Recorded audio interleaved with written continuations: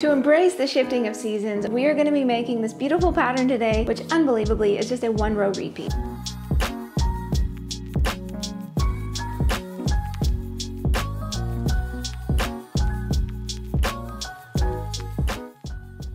Autumn is my absolute favorite season. Give me all the pumpkin, the apple picking, the plaid, crisp evenings spent around the bonfire with friends. I love it all. And it's a wonderful time to let go of the old and everything that doesn't serve us any longer and usher in all the beautiful new things. And speaking of new, we have a delightful new crochet pattern to share with you today. So a while back, we introduced our beautiful and very popular knit mantle mist pattern, and we had so many requests to create a crochet version, so here you go. Muisca by Janica York Carter is a comfy, textured crochet design that makes an amazing layering piece. And you have options with this one. You can leave the front and the sides open like we did, or you can seam them up if you prefer. And I love this so much because it feels like you're wearing a cozy blanket. It is comfy, warm, and versatile. And it's still fairly lightweight since it was made in a sport weight yarn. To make this beautiful pattern, we used our ever popular Luster Sport yarn, which is so soft, it drapes beautifully, it has a gorgeous shimmer, and it is gonna hold up so well to lots of love and use. And I'm gonna be giving away a sanguine hue set, which is the kit that we use to make this beautiful red-gray version, so keep a watch for that. You can download the pattern at expressionfiberarts.com, and while you're there, be sure to sign up for email updates for weekly free knit and crochet patterns. To get started making this, we're going to start by working one of the front panels. We're going to create this pattern by working half double crochets and altering working them into the front and back loop. Let me show you what I mean. To get started, we're going to work some foundation single crochets.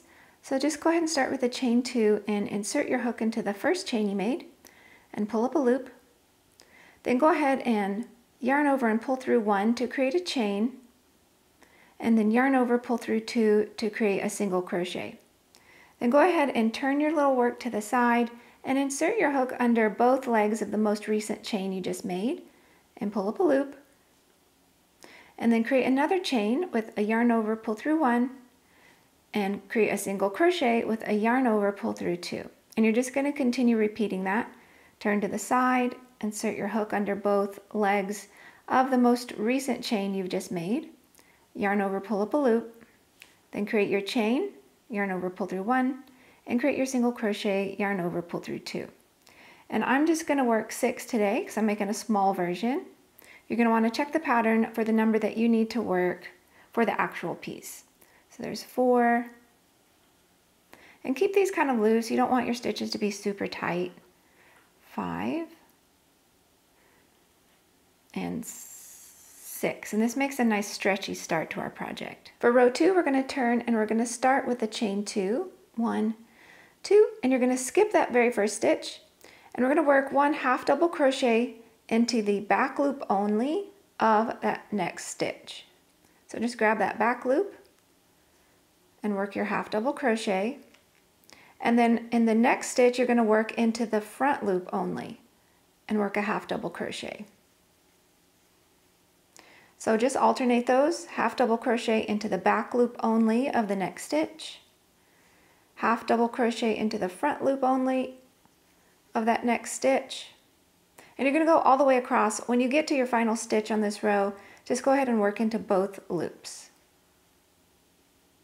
Then you're just going to repeat that row, so go ahead and chain 2, skip the first stitch, work 1 half double crochet into the back loop only of the next stitch, 1 half double crochet into the front loop only of the next, 1 half double crochet into the back loop of the next, 1 half double crochet into the front loop of the next.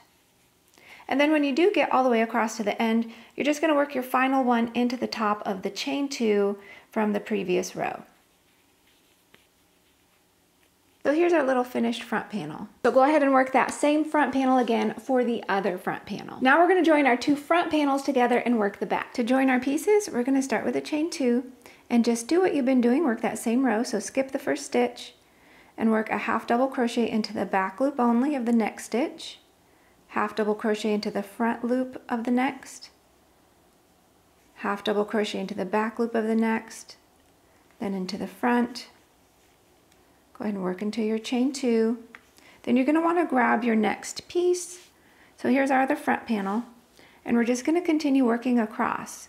So you're going to join where you fastened off before.